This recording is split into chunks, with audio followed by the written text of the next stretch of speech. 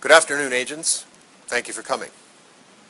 Earlier this morning, an unknown person or persons broke into this very lab and stole a very rare, very valuable, and very dangerous isotope. I can't tell you how important it is that we recover this isotope and identify the culprits. All that was found at the scene of the crime was this note written in green ink. A sample of the ink has already been analyzed by another laboratory, and investigators have recovered these 3 green pens from various offices around the building. It's your job to match the proper pen to the ink that wrote the note. The identities of the owners of these pens will be kept secret to avoid bias. You're going to do this by a process called paper chromatography. I'll show you how it works and explain a little bit of the science behind it. We're all counting on you, agents. I know you can do this for us. The process of paper chromatography is a fairly simple one, but it's very important that you take care in your results. We don't want any ambiguity when it comes to matching up this ink. You're going to need the following pieces of equipment. A strip of filter paper. This is nothing more than just a very porous paper. You'll need a pencil. You'll need a ruler, small beaker, and you're going to use some isopropyl alcohol. That's just rubbing alcohol. I'll show you how to set this up. And while it's running, we'll talk a little bit about what makes it work. So the first thing you're going to do is you're going to measure about 2 centimeters from the end of the filter paper. And it doesn't have to be exact, but about 2 centimeters from the end. You're going to draw a little circle in pencil. Now there's a reason we're doing it in pencil, and we don't want to use pen. So make sure that that's in pencil. Then you're going to take your ink, whichever marker you decide to work on first, and in that circle you're going to make a dot of ink. Now you don't want to make a huge dot, but just a reasonably good size so that you can see it. Okay? You're going to take the piece of paper and you're going to crimp it along its length. Now you're not going to fold it and crease it. You're just going to sort of half fold it along its length. And the reason is we want this to be able to stand up in the beaker. Take your beaker. You want to put a small amount of alcohol in the bottom of the beaker. You definitely don't want the height of the alcohol in the beaker to be greater than the distance between the bottom of the paper and the dot, because you don't want the dot to be submerged in the alcohol. All you then need to do is to stand it up like this in the beaker and allow the alcohol to travel up the paper.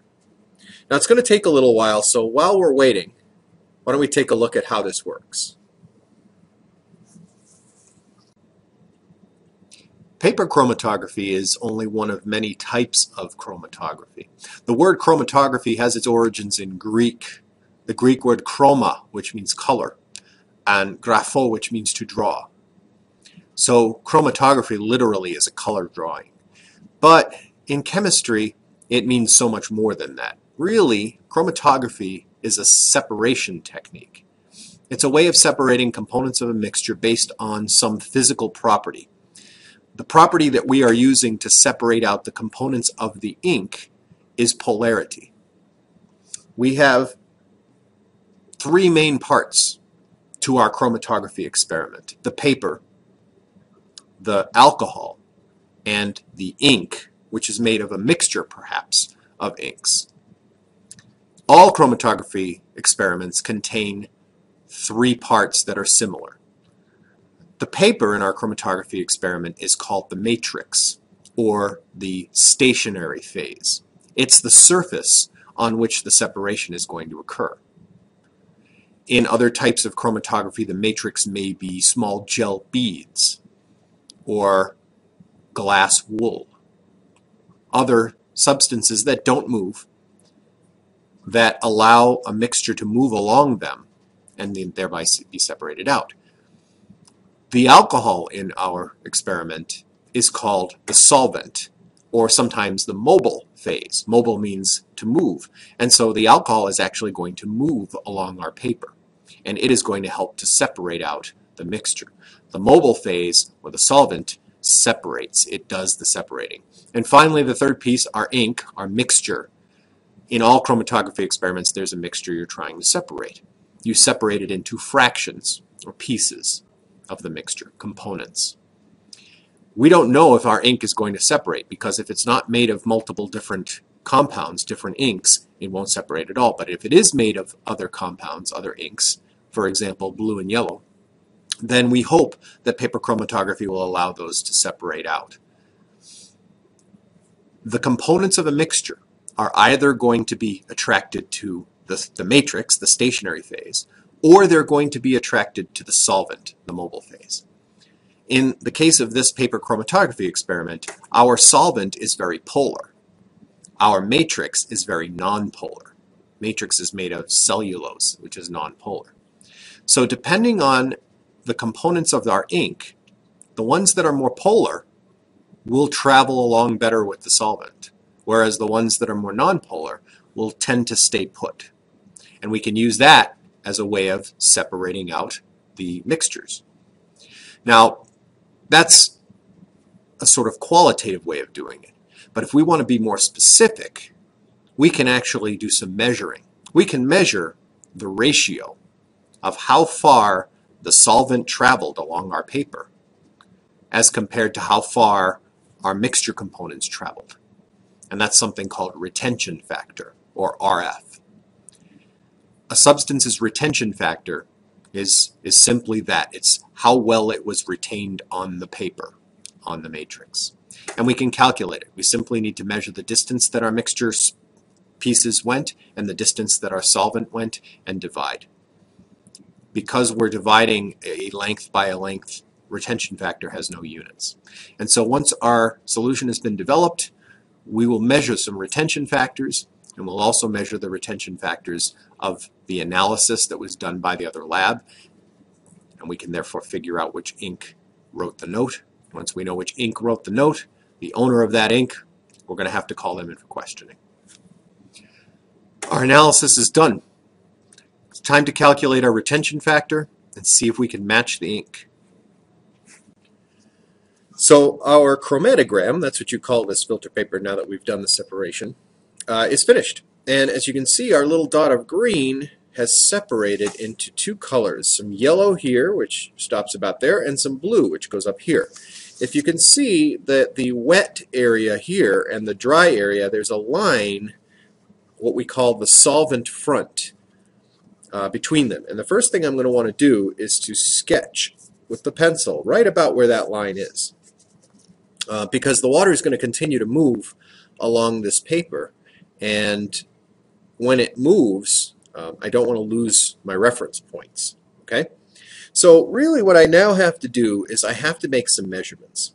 And there are, for this particular situation, I have two colors. I have a yellow color and a blue color.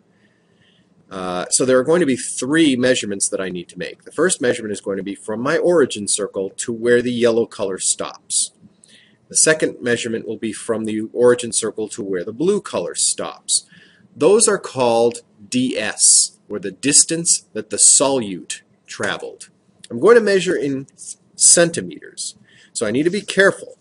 I'm going to take, for example, pretty much right at about the middle of where the origin is to about where the yellow ends. That's my estimation, and I'm going to measure that in centimeters. And remember that we measure in centimeters, so we need to include hundredths. So that's 3.7, I'm going to say 3.79 for that one.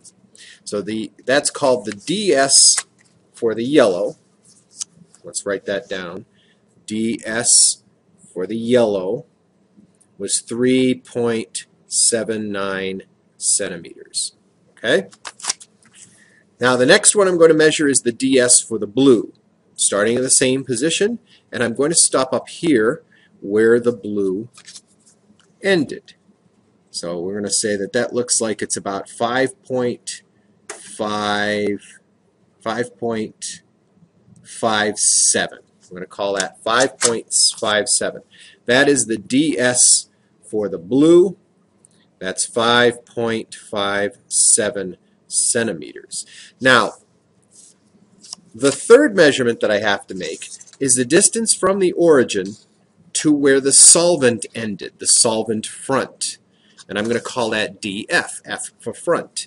So I'm going to measure from that line that I drew down to the origin circle, and I see that that's 5.61. 5.61. That is my DF, 5.61 centimeters. So the only thing that remains now is to calculate the RF values for the blue and the yellow. Each color gets its own RF value. The RF calculation is going to be DS divided by DF. That's all I need to do. So the RF for the yellow is DS, which is 3.79 centimeters, divided by 5.61 centimeters. That's my DF value. Centimeters will cancel. RF does not have a unit. And the RF for the blue will have a value of DS for the blue, 5.57 centimeters, divided by the same DF, 5.61 centimeters. And again, centimeters cancel. You can do the calculations yourself if you want to check them, but that's really all there is to it. That's all there is to it. Once you have your RF values for your colors, compare them against the standard that was created by the other labs, the analysis of the ink on the note, and hopefully we'll get a match. We're counting on you, agents. It's all up to you. Good luck.